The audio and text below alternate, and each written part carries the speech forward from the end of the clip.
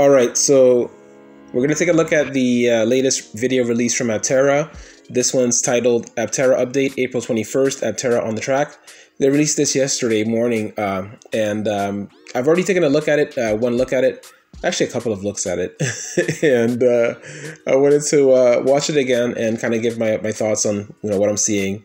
It's important to me that I'm honest about what I'm seeing, whatever the developments are with Aptera. Very excited to see what comes out of the project. As they go through the different iterations, I'm excited to see how these guys progress and how well the vehicle progresses over time. So let's take a look at the video and I'll go back over it and give you my thoughts. All right, let's go.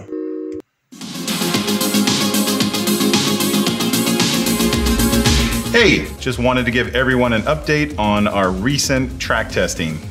We had a great day out at the Berona drag strips, testing the Aptera for durability and speed and braking and all the fun things that make Aptera the kind of performance vehicle that you'll want to be in.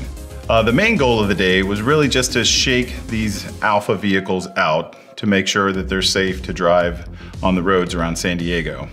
We're still tuning our LaFay motors and the control systems that run them, so it was great to be out on the track to be able to get some live data and see how they perform under stress. And we wanted to see how our lightweight vehicle handled in aggressive braking scenarios, and to be honest, the results were just amazing, as you'd expect from a very light aerodynamic vehicle that has tons of regenerative torque. We ran some basic moose test scenarios where we had some aggressive handling that proved that the Aptera is very well balanced, even though we're just at the beginning of our suspension development. Acceleration, braking, handling, we're all above expectations, and we can't wait to spend the next few months with our engineers and vendors to design beta units that are even better. The stability is great under high-speed, stressful situations, and we know that by adding a sway bar and tuning the suspension more, things are only going to get better. Our acceleration test went very well. We know that working with our partners in Slovenia at LaFay, the motor tuning will only get better, and we'll see acceleration times increase as we bring in our own battery technologies too.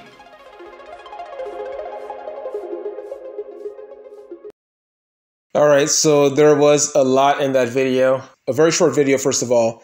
I wish it was a lot longer. I'm not gonna lie, I wish I got to see a lot more of this. But that's fine. It's the early stages, and they just want to kind of give you like a backstage pass to kind of show you what they're doing behind closed curtains. And I thought it was pretty cool, and I appreciate that they do that. I hope they're going to be doing a lot more, because the way I look at these video releases that Aptera is doing is a lot like the reasons why I watch these Starship launches. So if you take a look at what SpaceX has been doing, they've been doing a bunch of Starship launches. And what's cool about that really is they don't really care whether or not they succeed or fail in the test itself, because to them, they understand what they're trying to do. They have a longer view of what they're trying to accomplish. And so even the failures to them, are great opportunities to learn, and they want you to kind of go along on the ride. Literally, you've seen the Starships blow up on the launch pad. You've seen them blow up, as they come back down. You've seen them blow up in the sky. You didn't see that one because that one was they kind of launched that one in the fog, and so you didn't see that one. But you saw the after effects. So, but anyways, the point is that watching these Aptera videos or the reason why I hope Aptera will release a lot more of these types of videos is that it kind of gives us a view of what's happening there. We kind of get to see them learn from, every effort they put in. So we kind of get to see how they progress over time. And building the kind of car that they're trying to build is extremely tough. They're building essentially a one-of-a-kind three-wheel vehicle that can go extremely, extremely far, and not only go extremely far, but go very fast, and not only go very fast, very far, but also do it at a very low cost and consuming very little energy. So there's a lot going on, and I fully 100% support Aptera for going down this track. I think it's an awesome track. I love the fact that they're really focusing on the efficiency side of things. And one thing I believe goes extremely well with the efficiency side is giving a hell of a car, a very powerful car, a very fast car.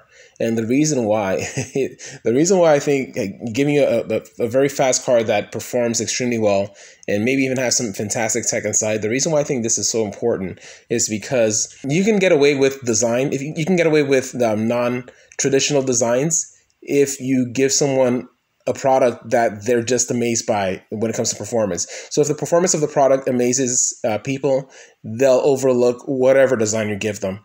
Okay, because what happens is we get used to a specific type of design when it comes to an object, whether it's a ball or a chair or a television, whatever it is. We get so used to particular designs that when there's a dramatic change in the design, we get thrown off, and we automatically make assumptions about the product, as far as whether or not we think it's any good based on the change in the look. And so by giving you a card that performs extremely well, it kind of overrides that part of your brain that wants to judge it on the looks. And you'll be willing to give the Aptera a chance, regardless of how it looks, if someone tells you, or you get to see how great it performs. So I'm going to go back and kind of show you some of the things that I see here. Any criticisms about the product that you hear coming from me is basically wanting this product to be the best version of Aptera as possible. So let's go back and take a look at this, and let's call it like we see it. And again, I'm not a professional at this, so if you guys are watching this and you see something I missed, please point it out. All right, because that's important. I'm not a pro at this, and I'm sure there's a bunch of you guys out there watching this video that understand way more about what's happening than I do. So please leave a comment below, inform us, let us know what you see, and let's talk about it, and let's see how we can help Aptera improve this vehicle. And maybe they already have some plans in mind to fix a lot of these things that we're seeing. But us giving them our feedback and them looking at what's happening in the community is going to be a great combination. That's what's going to give us a great performing car. So let's go back and take a look at this, and let's call out what we see.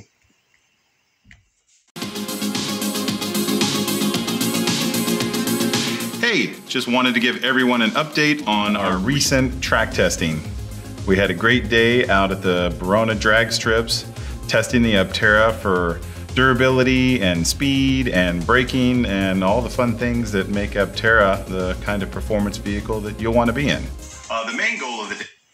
Looking at this launch, I don't know whether or not they were going down full throttle, or maybe it's the angle I'm looking at. I don't know. But it doesn't look like you get that same feeling of like your head being, thrown back against the seat that you get when you ride like in a, let's call it like it is, like in a Tesla. So I'm hoping that it was, either it wasn't a fast acceleration, or these guys are so used to going hard in this car that it's like, oh yeah, just another day at work. But I do want to see, I would love it if they kind of gave us some of the numbers that they were running when they were shooting this video, so we can get more. That way we could have more of a feel of like, what the day was like, and what the conditions were like during the video shoot. Day was really just to shake these alpha vehicles out to make sure that they're safe to drive on the roads around San Diego. So looking at this overhead shot, it doesn't look like it was a very quick launch. It looks like they were just kind of testing it out, going gently on the car just to see, how well it rides. It could even be that they were just testing the cameras, because there's a guy on the ground, and of course we see that there is a drone in the sky. So maybe they were just testing out the equipment to see how well it could perform. So this may have been a calibration test to see how well the equipment would perform while the vehicle's running. So I don't think this was a full speed test. We wanted to do aggressive braking, aggressive handling, and obviously some accelerations. We're still tuning our Lafe motors and the control systems that run them. So it was great to be out on the track, to be able to. All right, I got to tell you, I love hearing those tires squeal. So that tells me that there's a lot of torque going down in that road, and it's trying to grab onto something, but those wheels just want to fly away. And one thing I noticed as well is that whenever I see Aptera doing the test, the windows are always open. So I don't know if they're still working on the HVAC system. Maybe it's not fully functional yet, or maybe they turned off the HVAC system so that they could save some energy. I would love to see the windows up, because if you're doing a speed test, windows up would be best, I would assume, since you have less. It would be better for aerodynamics. That's my assumption, but maybe they have good reasons for it. But it is something that I've noticed. It's the windows down on a lot of these the promotional videos. Get some live data and see how they perform under stress. We got some amazing initial results, and even did some drag. All right, so obviously the Aptera has some power. You can kind of see this guy on the passenger side kind of waving, let's go, and he steps and they floor it, and it transitions to an overhead shot, and you can see that how quickly it pulls away from the Chevy Bolt. And of course, Chevy Bolt is not a exactly the Chevy Bolt is not exactly a race car, so I wasn't expecting the Chevy Bolt to to keep up with the Aptera, but it does give you a good idea of how fast the Aptera can be. And again, this is already prototype stages, and it's still pretty exciting to see that. Drag races. And we wanted to see how our lightweight vehicle handled in aggressive braking scenarios, and to be honest, the results were just amazing, as you'd expect from a very light aerodynamic vehicle that has tons of regenerative torque from the in-wheel. All right, so this is the first part that I'm seeing, which has me a little concerned, but I think they address it almost immediately. So this is a braking test, right? So they're going to hit the brakes very hard and see how long it takes for the car to stop. And if you notice, when they slam on the brakes, the rear end of the car kind of kicks left a little bit. So you'll notice, let me go back a couple seconds. You'll see that of regenerative torque from the in-wheel right there. So like as soon as the driver slams onto the brakes, you can kind of see the rear kick left. And I think, they kind of go over that a little bit. I think Chris kind of explains it in a little bit. He mentions that one of the things that they were going to add is sway bars, torsional bars. I think what might be happening is the power distribution between the driver's side and the passenger side are different. And so, you have one side that's basically has more torque than the other. And so the body is rolling, to one side. So adding a sway bar would counteract that on the opposite side. So that would give it more balance. So hopefully adding a sway bar to the vehicle will fix some of that issue. I don't know if it'll fix all of the issue, but I hope it'll fix some of that issue. Something else I wanted to point out, this is just a weird fantasy. I don't even know if this is practical in real life, but whenever I take a look at the Aptera from the rear end, I look at the rear, the third wheel, that third tire, and I kind of wish it could rotate independently. I wish it could, kind of turn left or turn right, independent of the body.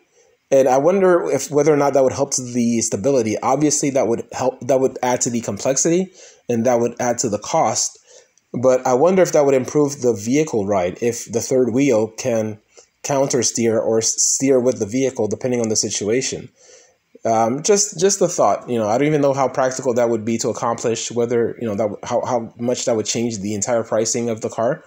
So this is just a thought. If it was possible if the third wheel could turn left or turn right independently of the body, independently of the two front wheels, or in conjunction with the two front wheels. I wonder if that would help the ride handling in any way. It definitely would allow the car to do more tricks, but I think it would actually help out with the handling. That's just a thought. So maybe somebody knows out there.